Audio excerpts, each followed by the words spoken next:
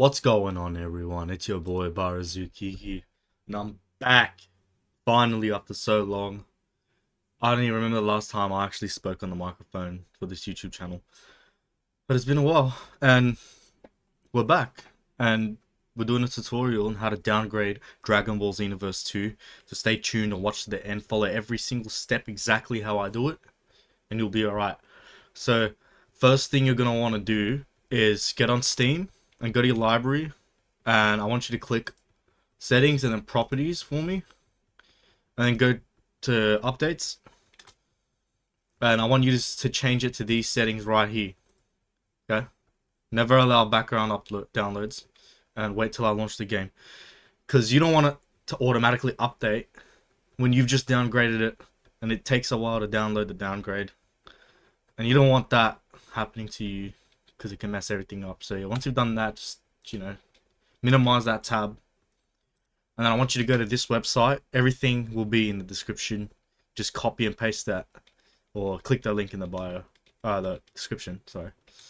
And it'll take you here. And then I want you to just type in Dragon Ball Xenoverse 2. Once you're on this page, do me a favor and just scroll down and go to depots. Yep, right here. And then you're going to want to click the build ID. And then we're going to go and find the exact one that we're able to mod on, because you can't mod on the latest version. This is the whole point of the video. So yeah, we're going to click this to go back. That's the 4 months ago one, so that's not the correct one. We want to go back, scroll down. Click that again, and this should be the one, the 19th of March, and leave this page open for me.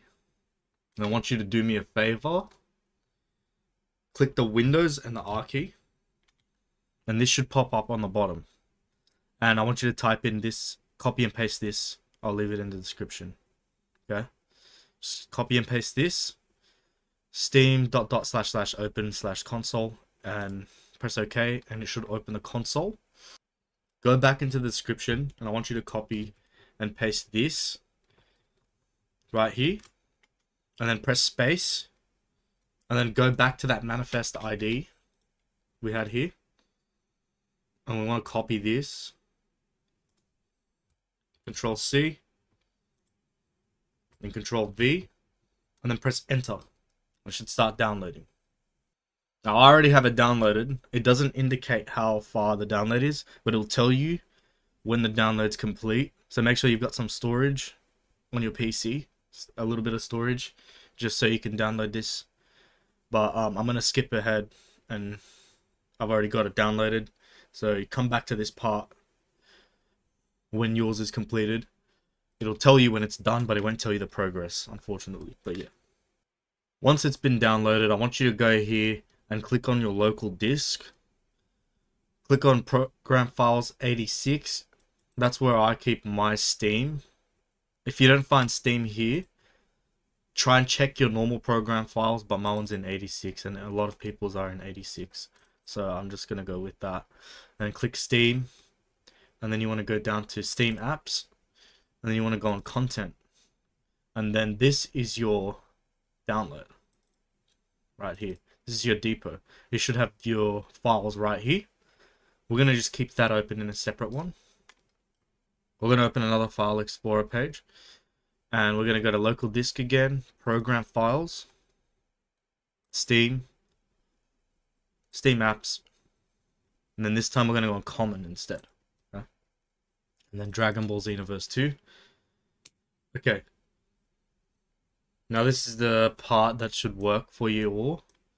What I'm gonna do instead, usually you're meant to delete all of this, right? But for me, instead I'm gonna just move them into a different file, so I know this is the new update, so I don't have to move them back and forth. This is the new one. It's over there, and then I can just drag the old update, the one we just downloaded, that we can put mods in, and it should work from here. Okay, another thing you want to do before you open the game, because it's not gonna work on the older version. Your save file won't work. So I want you to go to Program Files again, go to Steam again, and then this time I want you to go to User Data. Click this folder, and then I want you to click the one that ends in 7032347. Click on Remote, and I want you to remove that save file into a different spot.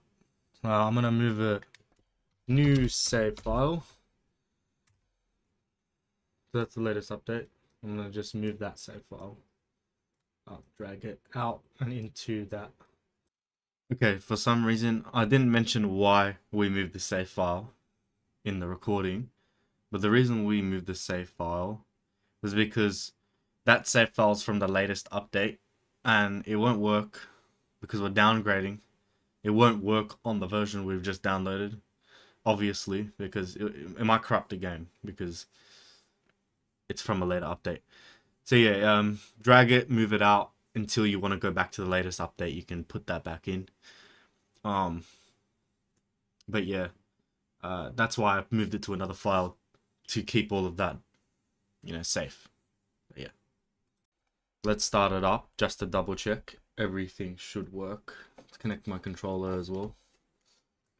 And yeah, holy shit, it's so loud.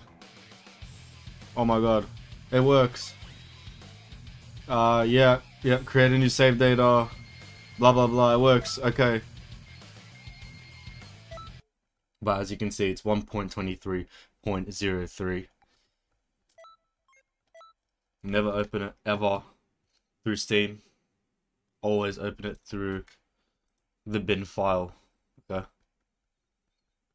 Always open it through the bin file. Don't click start here. It won't work. Just make sure you open it through here when it's the older update. When it's the latest update, doesn't matter. You can open it through Steam. You can open it through here, however you like. But yeah, even with modding, that's how it is. Anyways, thank you guys for watching the video. Part 2 is how to install the mods into the game. And yeah, I'll see you guys then. Thanks for watching. Subscribe and like the video if I helped you out. And goodbye.